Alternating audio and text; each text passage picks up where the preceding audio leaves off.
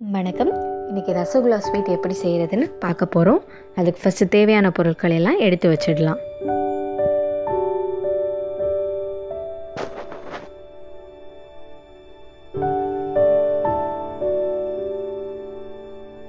ஜீரா செய்கிறதுக்காக 1 டம்ளர் தண்ணி எடுத்திருக்கோம். அதுக்கு 2 டம்ளர் சுகர் எடுத்து வச்சுருக்கோம். 1 எலுமிச்சைப்பழம் புழிஞ்சு சாறு எடுத்து வச்சுருக்கோம். 1/2 லிட்டர் பால் எடுத்து வச்சுருக்கோம். அவ்வளோதான். இது ஒரு நார்த் இந்தியன் ஸ்வீட். அது 4 இன்க்ரீடியன்ட் வச்சு நம்ம ஈஸியாக செஞ்சு முடிச்சிடலாம். ரொம்ப ஈஸியான ஸ்வீட். அதுக்கு ஃபஸ்ட்டு பாலை எடுத்து கொதிக்க வைக்கணும்.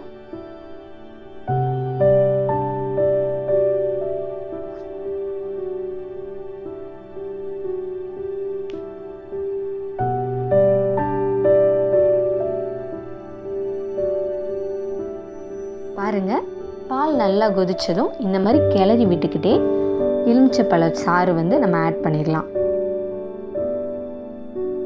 ஆட் பண்ணிவிட்டு கிளறி விட்டுட்டே இருக்கணும். அப்போ தான் தண்ணி தனியாக பன்னீர் தனியாக ஃபஸ்ட்டு பிரிஞ்சு வரும்.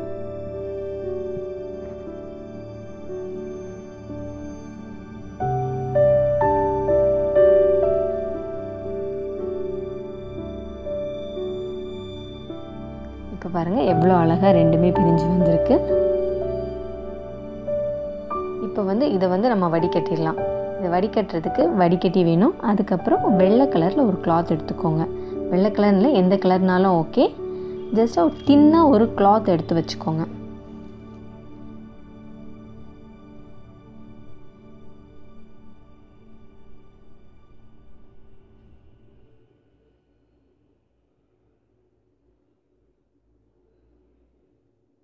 இப்போ நல்லா வடிகட்டி முடிஞ்சதும் சில்லுன்னு தண்ணி ஊற்றி அதை பன்னீரை வாஷ் பண்ணிக்கலாம். அது எதுக்கு நம்ம பண்ணுறோன்னா, எலுமிச்சை சாறு இருக்கனால லைட்டாக புளிப்பு டேஸ்ட் இருக்கும். அது போகிறதுக்காக மட்டும்தான். சரிங்களா? வாஷ் பண்ணிட்டோம். இப்போ நல்லா மிச்சம் இருக்க தண்ணியெல்லாம் வர அளவுக்கு நல்லா பிழிஞ்சிட்டு அதை கொஞ்சம் நேரம் வச்சுக்கலாம். சைடில் வச்சிடலாம்.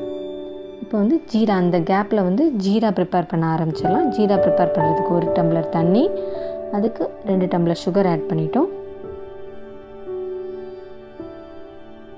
இது லைட்டாக கொதிச்சதும் நம்ம அந்த டைமில் மாவை பிசைய ஆரம்பிச்சிடலாம். மாவு 5 to 10 மினிட்ஸ் பிசைஞ்சால் போதும். ரொம்ப நேரம் பிசைஞ்சால் ஹார்ட் ஆகிடும். இப்போ பாருங்கள் எப்படி உதிரி உதிரியாக இருக்குன்னு. ஒரு 5 நிமிஷம் ஆனதும் நல்லா பால் பிடிக்க வர அளவுக்கு நல்லா அந்த பதத்தில் வந்துடும்.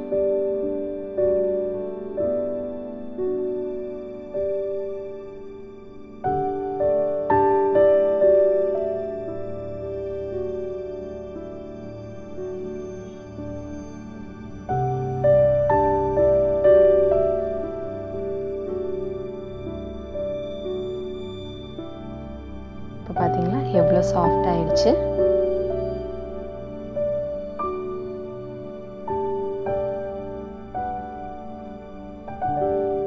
வரணும், இந்த கன்சிஸ்டன்சியில் வரணும்.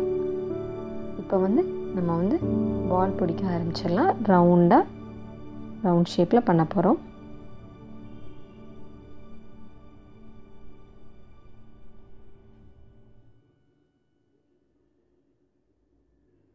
இந்த மாதிரி மொத்த இதுவும் ஒவ்வொரு பாலாக பிடிச்சிக்கலாம். பால் பிடிச்சிட்டு ஜீராவில் கொதிக்கும்போது ஆட் பண்ணிடணும்.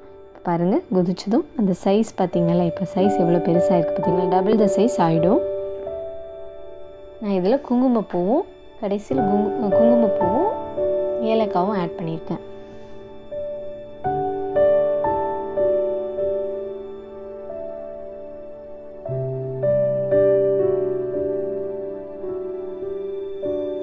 பாருங்கள் எவ்வளோ ஈஸியாக எடுக்க முடியுது.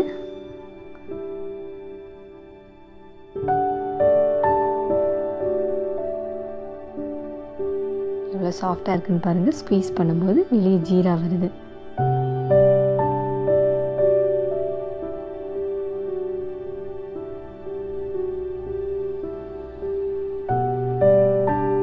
இதே மாதிரி நீங்களும் செஞ்சு பார்த்துட்டு சொல்லுங்கள். நன்றி.